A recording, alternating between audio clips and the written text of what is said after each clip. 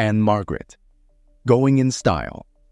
In a world where the spotlight often shines brightly on youth, there are moments that defy the passage of time, captivating our hearts and reminding us that beauty knows no age. Join us on a journey to the set of Going in Style, where the legendary actress Ann-Margret, a name that once graced the silver screens of the 1960s, rekindles the allure of timeless elegance. As we step into this captivating story, we witness the intriguing interplay of generations, where wisdom meets youth and where vibrant discussions transcend the boundaries of age. Ann-Margret is a famous star who has danced with Elvis, kissed Jack Nicholson, and performed to sold-out crowds in Las Vegas. Here, we look back at the 2017 cover story, in which film critic Richard Krause tries to figure out why she does what she does. Ann-Margret shook and shimmied her way into the public's mind. She did some of the fiercest dancing ever put on film at the beginning and end of her star-making part in Bye Bye Birdie in 1963. She was the kitten with a whip and a fresh-faced sex symbol who filled the gap that was between Marilyn Monroe and Rachel Welch. In the turbulent 1960s, America pushed her aside, but she came back as the B-movie queen and was nominated for an Oscar. Ann-Margret knows what it means to be strong. Elvis Presley called her rusty, but Alan Arkin, who worked with her in the movie Going in Style, says she is an absolute joy. But Ann-Margret's best friends describe the famous star in a different way. "They call me Slugger," she says with a smile. "One of my friends gave me the name because I've fallen down so many times. I've been hurt before, but I always get back up. A friend gave me this fighting gloves pin, which is made of gold. I should get that. I worked for it." In 1972, when she almost died after a fall that almost killed her, she had to show how strong she was. She fell from a high stage to the ground while performing at the Sahara Hotel in Lake Tahoe. She broke her left arm, cheekbone, and jawbone. "There was a performance at dinner and another at midnight," she says. "On that particular night, we had dinner, and it was almost midnight. I got there on a 22-foot-high platform. They hadn't told us that if it leaned over more than 6 inches, it would flip and throw me.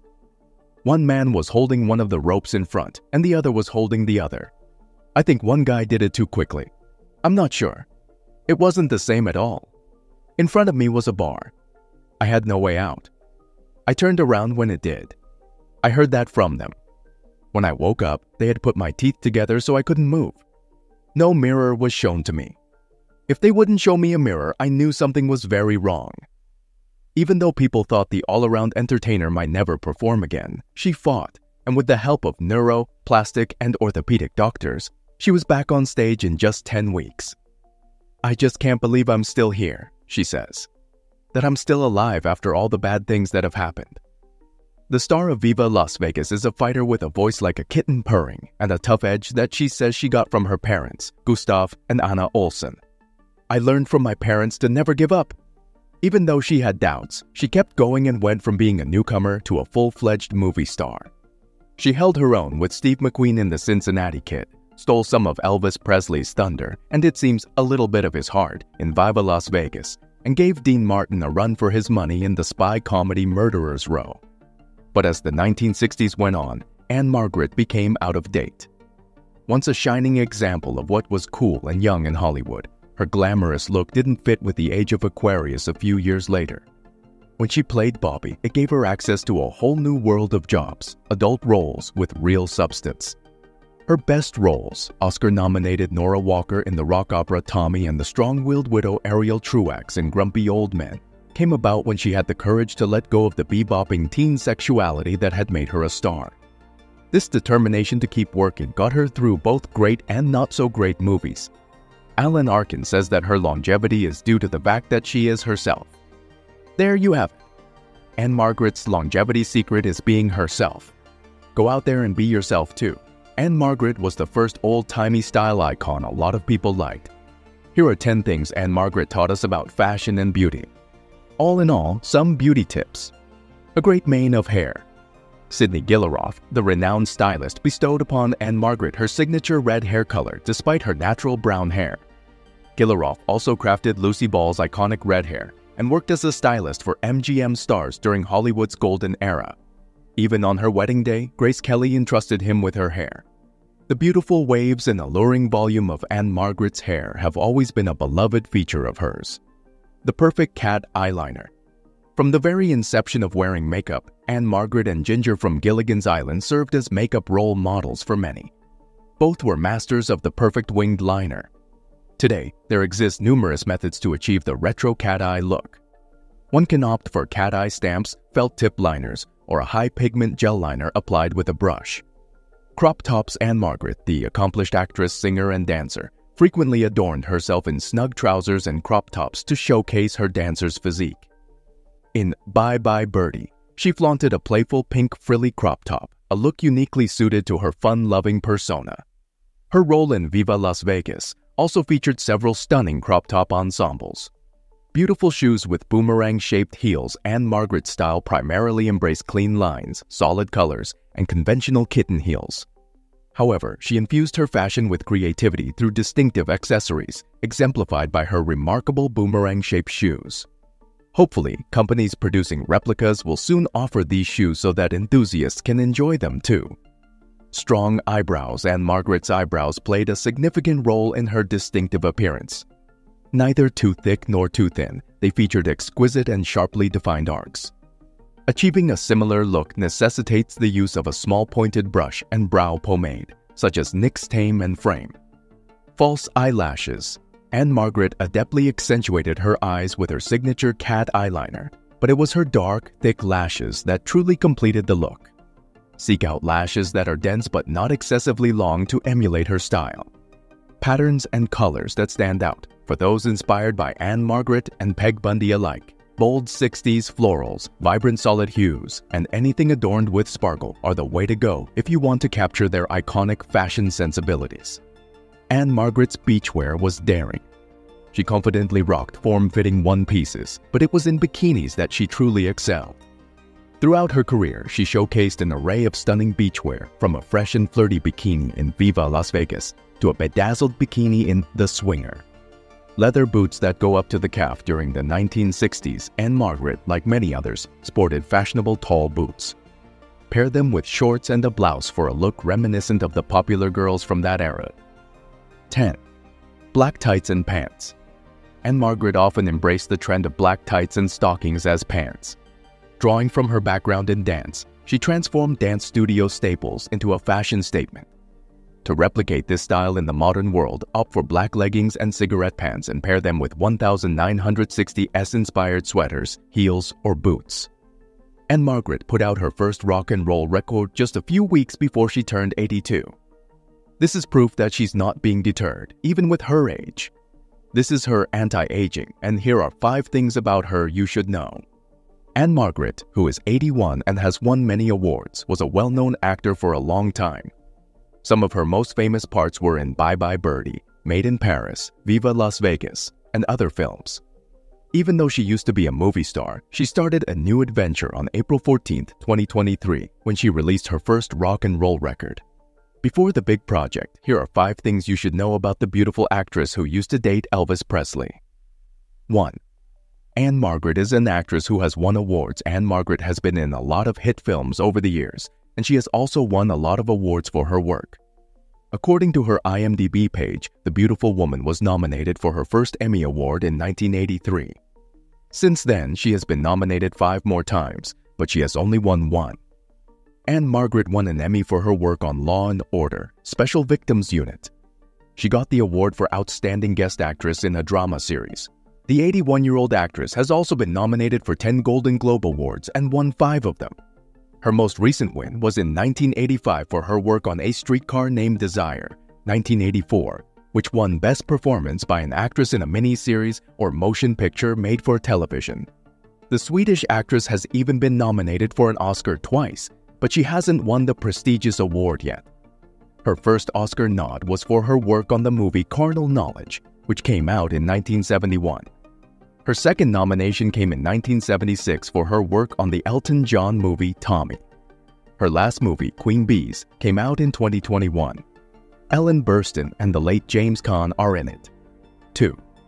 She is making a rock record. The star of Grumpy Old Men told The New York Times that on April 14, 2023, she will put out a rock and roll record. Born to be Wild, her first rock song came out just a few weeks before her 82nd birthday on April 28. Ann-Margret told the outlet that she still feels as young as ever when she plays her music, even though she is now in the second year of her 80s. "Every time I hear music, I feel like I did when I was 10, she said at the time. Pete Townshend, who made the movie Tommy and was also in it, told the New York Times how much he likes her new record. "What she has done is extraordinary," he told the news outlet over the phone. She found the silver thread that connects her to the beginning of rock and roll. "There's something naughty about that, a light touch that may be needed but is also real." She also told the news group that she had wanted to make this record for a long time. "Deep down, I've always wanted to make an album like this," she said in the interview, which took place at her home in Benedict Canyon. 3.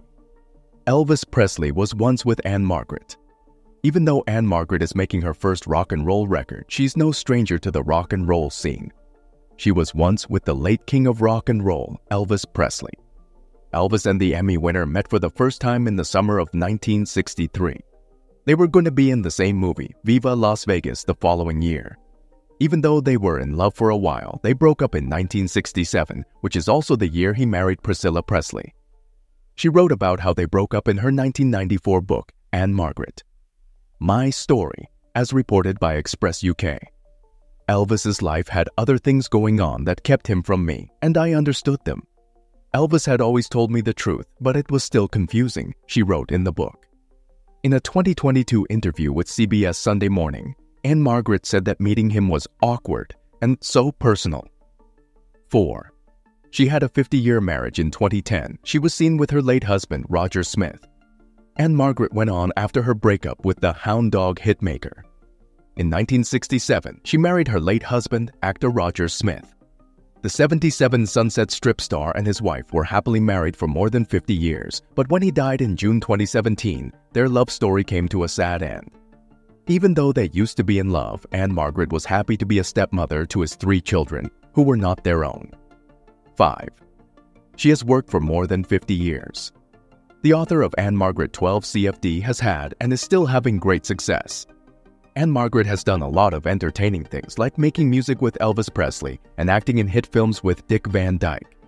So it's no surprise that she's not done yet. She told the New York Times that she feels as alive as ever, even though she is now in her mid-80s.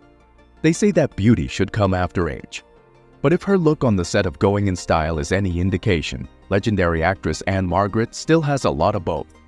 The former sex icon of the 1960s looked great as she strolled around the set, where she was joined by her young co-star Amanda Seyfried. The 74-year-old woman, who was once in a relationship with Elvis Presley, looked great for her age in black pants, a black top, and a green body warmer from a store. She's one of the top stars in the Zach Braff-directed movie about 3 old people who have to eat dog food because they don't have enough money and decide to rob a bank. She has won 5 Golden Globes and been nominated for 2 Academy Awards, so she could probably teach her young co-star a lot about acting. In the heart of the movie set, the legacy of Ann-Margret comes to life, proving that age is but a number.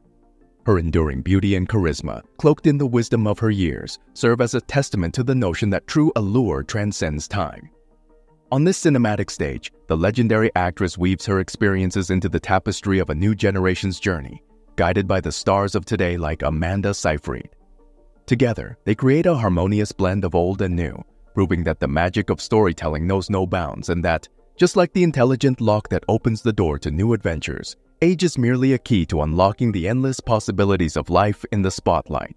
Amidst the bustling movie set, Ann-Margret teaches us that beauty isn't confined by the passing of years. She continues to captivate, demonstrating that charm and allure are ageless. As the cameras roll and scenes unfold, she not only imparts acting expertise, but also shares invaluable life lessons, serving as a bridge between generations.